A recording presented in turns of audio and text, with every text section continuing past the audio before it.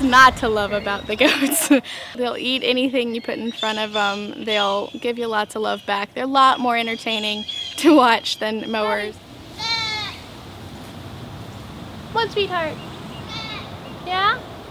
We'll go in and take out poison ivy, poisonous oak, get rid of those invasives, and then a lot of times reclaim some spaces or fire mitigation, getting rid of a lot of the underbrush along houses with lots of tree line along their property to try to prevent wildfires.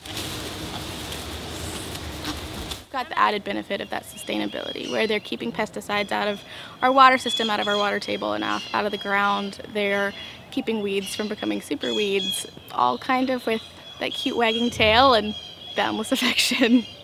Though you don't pet them once they have poison ivy on them. I will say that from experience. The Umlauf project is spearheaded by Austin Parks Foundation. We've gone in there this summer for about 2 months to clear out most of the poison ivy, and so far it's very successful. We haven't seen much of it come back, and hopefully when it does it'll be a lot less of it and we'll continue to manage it. Our next stop is Barton Springs Pool that's recently been reopened. After that, had bids from the Lower Colorado River Authority, and so hopefully you'll see us in the parks through the fall. He's stuck on a tree, but then he'll follow me. Come on, Brad!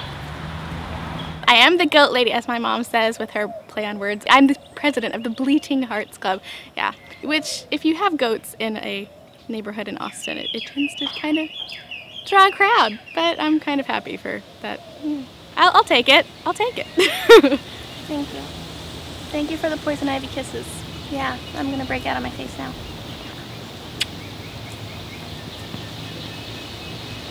Let's go eat.